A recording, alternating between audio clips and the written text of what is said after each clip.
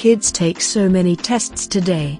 Exams seem never to be over. But there is one subject that tests kids and adults every day: money.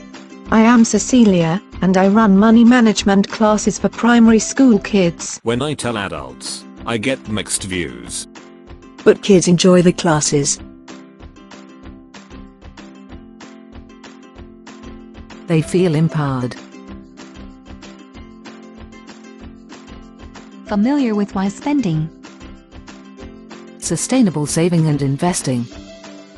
Able to see finance as part of everyday life, no big deal.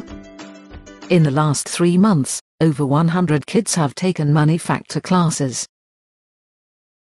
But we want to reach more kids.